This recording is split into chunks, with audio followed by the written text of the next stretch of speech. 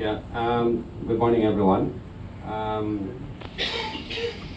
If you can remember yung last several days, yung operations namin, nakuha kami ng 29 na subjects, 5 of whom are foreigners, and then 24 are Filipinos. Ang sabi namin doon, meron kaming ongoing follow-up operations. So ito yun. Actually, they are operating within a high-end location.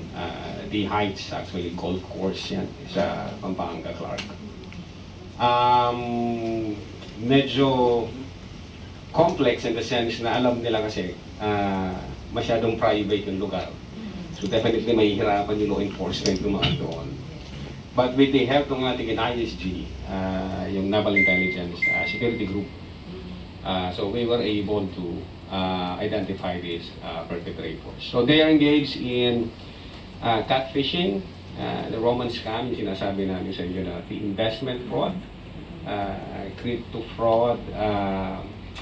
We were able to identify the mga scripts yung nasa devices nila, live scripts, ongoing scripts. At the same time, we were able to identify yung kanila mga applications na ginagamit. So subject with our digital forensic examination, we will issue the final statement. Ito na yung full details ng kanilang operations, day-to-day operations. Also, the Deputy Director for Operations, as well as the Assistant Director for Investigation Services. Yours truly, the Chief of Staff of Director, will be holding this press conference.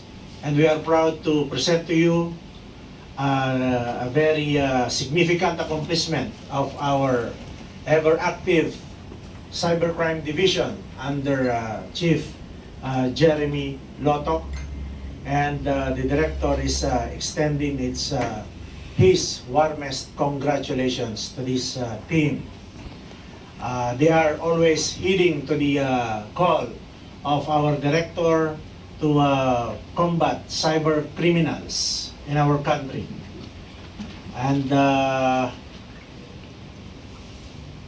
in order to bring back the lost glory days of the NBI, we can feel that the NBI is improving since day one that Judge Santiago came into our beloved institution.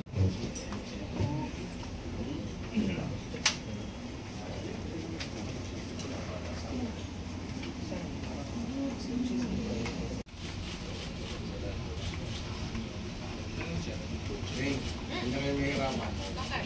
Kasi ito na yun.